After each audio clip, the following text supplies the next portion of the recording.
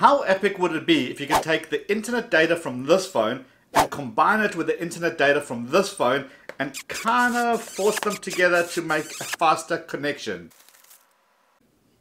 Turns out you can, and I'm going to show you how.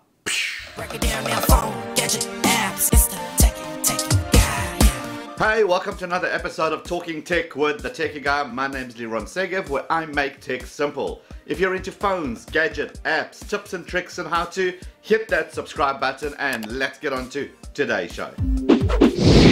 Today we're going to talk about channel bonding, which is how you take two separate internet connections and mush them together to give you a nice fast internet connection. Think of it this way: you're driving on a single lane, everything is fine, no cars in front of you, you're cruising along. Then more and more cars join that single lane. What do? You have to slow down.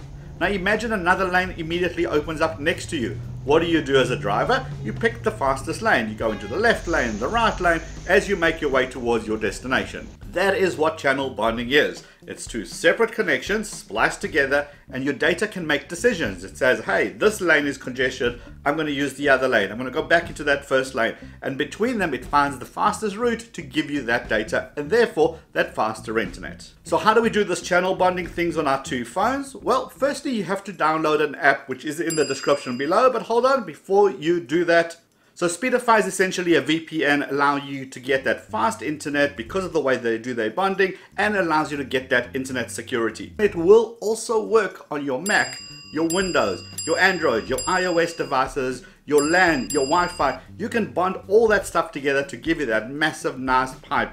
Of course, you're going to get the most out of this if you're on various service providers. So if your one phone is on T-Mobile and your another phone is on Verizon, for example, then you really take advantage of that good network. Okay, so how does this all work? How does it all fit together? Well, let me show you.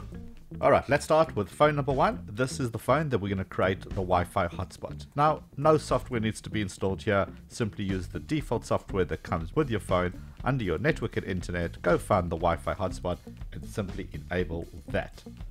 Okay, phone number two. This is the phone that you're going to connect to phone number one. And you're going to do that by going into your normal Wi-Fi setting, find the hotspot that you've just created and simply connect. Now the phones are linked to each other. Now on this particular phone, what you want to do is you want to make sure that your mobile data is still enabled. So you've got the hotspot connected and you've got the mobile data. Now go and find the Speedify app, and this is where you run it. Now on the app at the top, you're going to see a couple of bubbles depending on how many connections you have. They're all gray, which is perfectly fine. What I want to show you is you click on my T-Mobile. This is my service provider. Obviously yours might be different.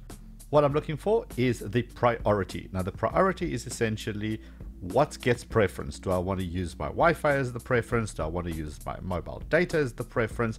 And there's a little explanation at the bottom telling you what everything is. I set mine to primary because I have an unlimited data package, so I'm okay, but I get a little warning to say, hey, you're going to use a lot of data. Now if you use a data package that's capped, you can actually set a limit as well. Okay, now that I've got that all set up, what I want to do is I want to go back to the main screen, and now I click the little cog, and this is where the setting is. And now you have the option to select which server you want to connect to. I just leave it as the faster server, which kind of makes the most sense. As we scroll down, what I want you to look at is something called bonding. Now bonding is that connectivity, those lanes that we were talking about earlier. And here I have options. I can say streaming is recommended, or I can set it to speed. Now if you're doing lots of voice calls, lots of Zoom meetings, then obviously you'll set it to streaming. If you're doing anything else, then I want it for faster speed. Now I enable that. Now watch those bubbles at the top. Bang, look how they change color, which means now those two connections are now bonded together.